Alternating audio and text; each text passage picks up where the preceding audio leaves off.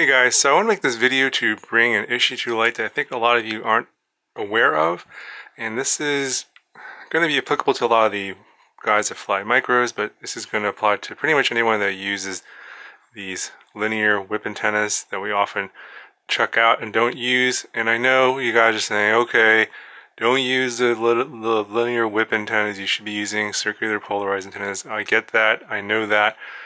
But the way that things are going with the micros is everything is going to these linear antennas because they're more durable in crashes, whereas a lot of the cloverleaf antennas will just completely disintegrate in a crash, which is why we're going to these antennas. So I get that argument.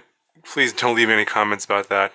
I understand that. This is to help people that are using these antennas and to get better reception. So if you're having reception issues, I can tell you one of the reasons why. And this is something that I've been checking on a lot of my antennas, and I think that a lot of people don't know about this, but the length of the antenna here matters.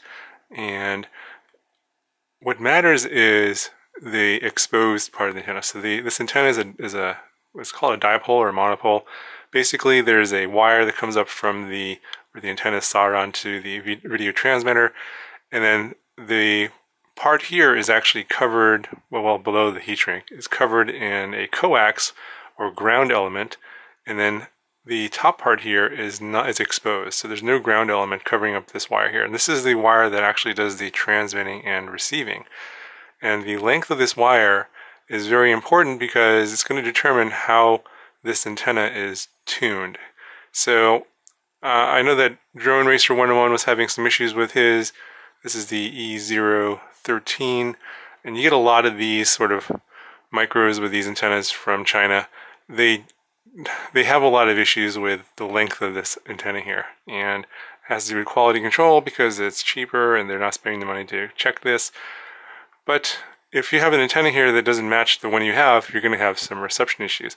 And also will depend on what channel you're using within the 5.8 gigahertz band that's going to be optimal for this antenna. And the length of this exposed part here is going to be the determining factor. So the 5.8 gigahertz band is not just one channel. It's a bunch of frequencies and a bunch of different bands that range from about 5.3 something gigahertz to 5.9 something gigahertz. It's a pretty wide range of frequencies. And so this antenna here, this exposed part, is going to send out a frequency that's optimal for this length. And it turns out that on mine here, it's different from what the optimal length would be for 5.8 gigahertz. So if you're assuming that the middle of the band of 5.8 gigahertz is 5800 megahertz, right in the middle, let's just say, then the optimal length for 5800 megahertz is determined by a formula. And I'm just going to write down the formula here so you guys can make a note of it. So in order to determine the optimal length of that exposed part of the antenna for a frequency that you choose, let's say 5800, it would be the length in millimeters will be equal to c, which is the speed of light, divided by the frequency in megahertz, divided by 4. And the reason they use 4 is pretty much all these whip antennas are using what's called a quarter wave dipole. So it's a quarter of the frequency length of the transmission of this frequency. So if I plug in the numbers here so c is the speed of light, which is 300,000 meters per second, and you're going to divide it by 5800 megahertz, and you're going to divide that by 4. And if you plug that into a calculator, it's going to give you, I believe the number is 12.79 millimeters. So that's what, if you want an antenna that's going to give you optimal transmission at 5800 megahertz, you want a antenna that's 12.79 millimeters. So I was like checking this out, and my antenna here on my E013, okay, so mine comes in at 13.9 millimeters. It's way too long.